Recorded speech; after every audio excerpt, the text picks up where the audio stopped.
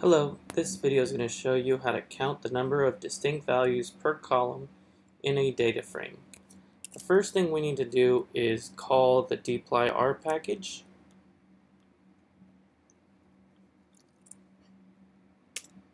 You could do this just to make sure you do have it installed on your computer, or else you could just do library dplyr.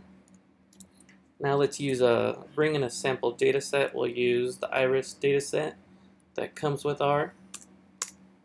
So we can see here we have five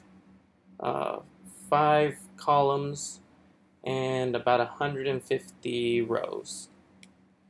So in order to count the distinct values per column, you're going to use the lapply function.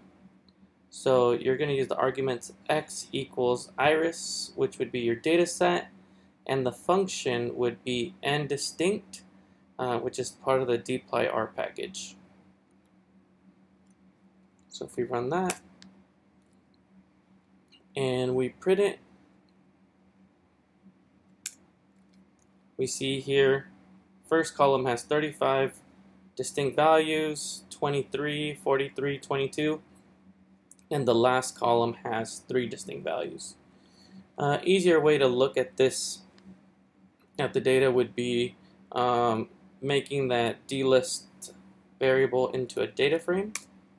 So you could go ahead and do that, and you could see here, it's not really that useful when you only have a couple columns, but when you do have hundreds of columns, it's something that this function may come in handy. Thank you for watching, and if you'd like the code